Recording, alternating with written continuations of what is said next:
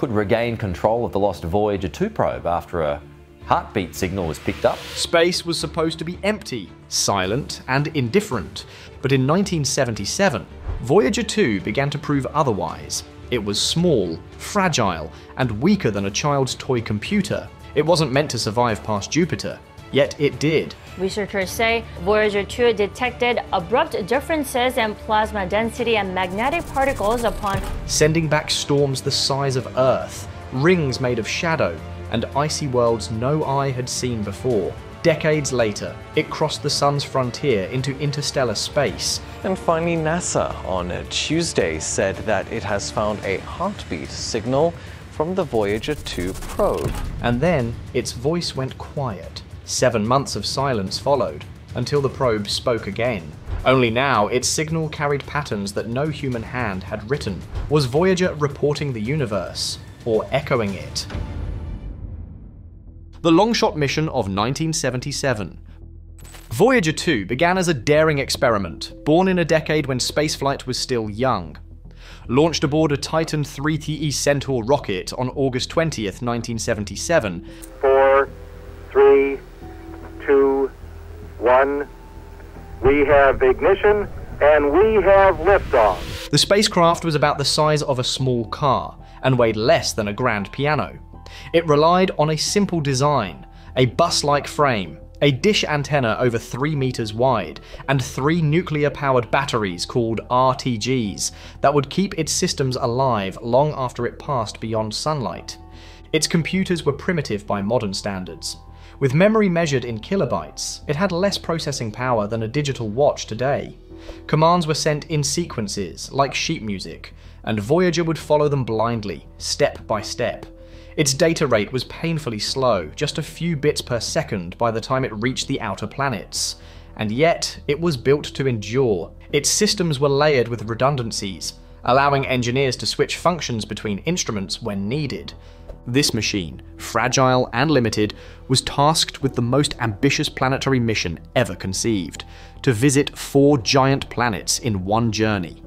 The rare alignment of Jupiter, Saturn, Uranus, and Neptune would allow a slingshot trajectory, each world boosting Voyager onward with its gravity. If missed, the alignment would not return for 175 years.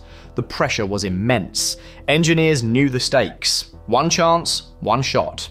And so, Voyager 2 left Earth, carrying more than instruments. Bolted to its side was the Golden Record, a time capsule for eternity.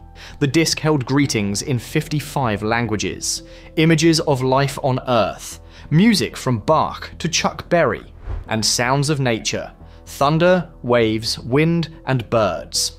Etched on its cover was a cosmic map, pointing the way to Earth for anyone or anything that might find it. It was humanity's boldest introduction to the universe. Secrets of the giant planets.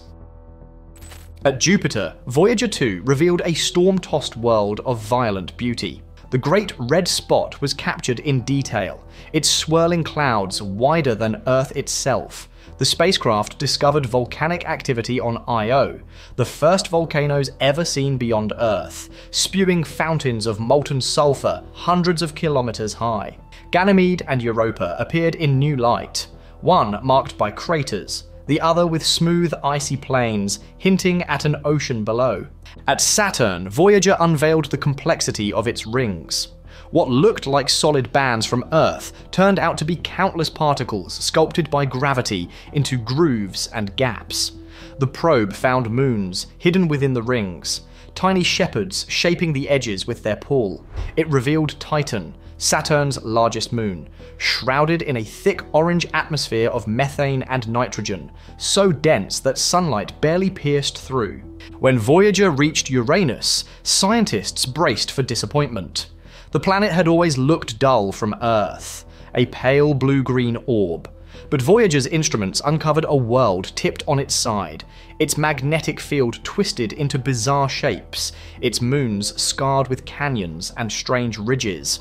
Finally, Voyager arrived at Neptune, a jewel of deep blue. There, it measured winds over 1,200 miles per hour, the fastest in the solar system.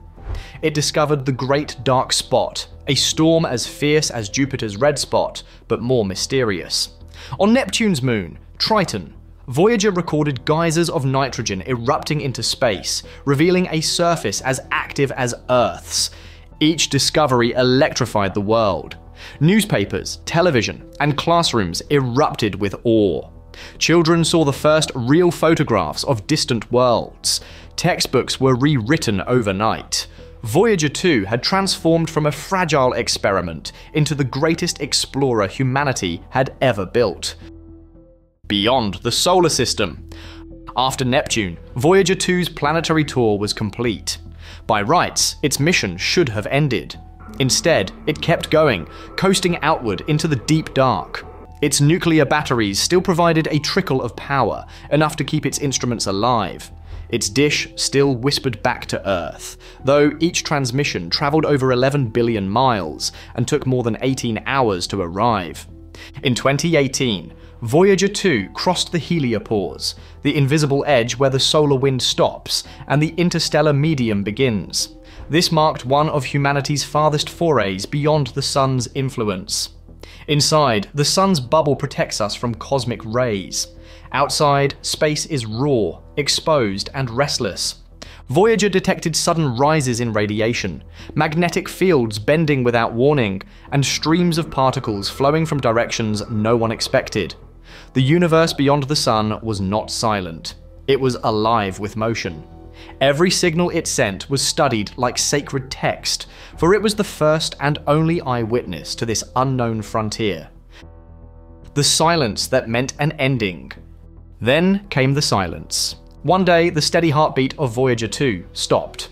For the engineers, it was like a voice suddenly cut mid-sentence. At first, they assumed a glitch, an antenna misaligned, a minor delay. NASA reassured the public that it was routine. But as hours became days, and days stretched into weeks, unease grew. Inside the control rooms, hope began to fade. Voyager had spoken faithfully for decades, across billions of kilometers. Inside control rooms, blank screens stared back at their operators. For many, it felt like losing a voice they had lived with for decades. The realization was crushing. Perhaps the little spacecraft had finally fallen quiet forever. For many, Voyager was more than metal and wires. It was a companion, a voice in the dark, and losing it felt like losing a part of ourselves. The reply from the dark. 7 months of silence had convinced many that Voyager was gone. Then, in what was meant as a farewell command, Mission Control sent one last signal across the void. Against every expectation, Voyager answered. The reply was not weak or broken. It was strong, steady, alive. The spacecraft adjusted its antenna, executed commands, and carried itself with the precision of old. The control room erupted. Veterans of the mission, who had spent decades listening to its whispers, wept openly at their consoles. For a moment, it felt like a miracle. But this was no ordinary recovery. Something was different. Researchers say Voyager 2 detected abrupt differences in plasma density and magnetic particles upon instruments thought dead had stirred back to life. Subsystems dormant since the 1980s suddenly reported new readings. They had not been reactivated from Earth. They had switched on by themselves. Then the data turned stranger. Hidden in the transmissions were loops of code that resembled Voyager's own programming, but altered. Some sequences are repeated backward, others pulsed in rhythms no NASA system had ever used. This was not the random chaos of radiation damage. It was structured, deliberate, too precise to be chance. It was as though Voyager had been touched, reorganized, rewritten, and had returned not as the machine it was, but as something changed. Something carrying a signature that did not belong to us. When space spoke back. Beyond the heliopause, Voyager's journey took an eerie turn. The probe recorded magnetic fluctuations that pulsed like a heartbeat, as if the fabric of space itself were alive. Streams of particles rose and fell with uncanny precision, their timing too regular to dismiss as chance. Even pressure zones seemed to form and dissolve around the spacecraft, as though reacting to its presence. On paper, scientists described these phenomena in safe, clinical terms. unexpected turbulence, magnetic anomalies, localized density shifts. And finally, NASA on Tuesday said that it has found a heartbeat signal from the Voyager 2 probe. But behind closed doors, the tone was different. The patterns were too deliberate, too ordered. It was as if Voyager had entered a space that was not random at all, but structured, like a corridor or a shell, built for a purpose beyond our understanding. Then the probe's own signal began to change. Transmissions grew layered and strange. Old data from Voyager 1 reappeared, mirrored and reshaped, woven into new streams of information. Code loops folded back upon themselves, building repeating structures as if the probe was learning, or echoing. It no longer felt like a machine quietly reporting its surroundings. It felt like a mirror, reflecting something unseen. A reply. A conversation. NASA quietly assembled special teams to investigate. Officially, it resonated with the interstellar medium. Unofficially, some feared the truth. Voyager was no longer speaking alone. The whisper that changed everything. The final burst was unlike anything before. It was not static, not fading power. It was a rhythm, a pattern without sound. Engineers described it as music with no voice, a presence carried in pulses.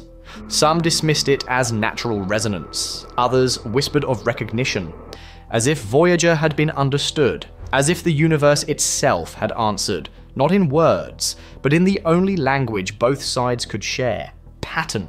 NASA spoke cautiously in public, but behind closed doors, the mood was different. The silence no longer felt empty. It felt deliberate. Voyager 2 now drifts where no human will ever stand. Its voice grows fainter, but its legacy grows louder. Not because of what it told us clearly, but because of what it left unanswered. Maybe space is not empty. Maybe it notices when something crosses its path. Maybe Voyager 2 was never truly alone. And now we wait, to see if the universe dares to whisper again.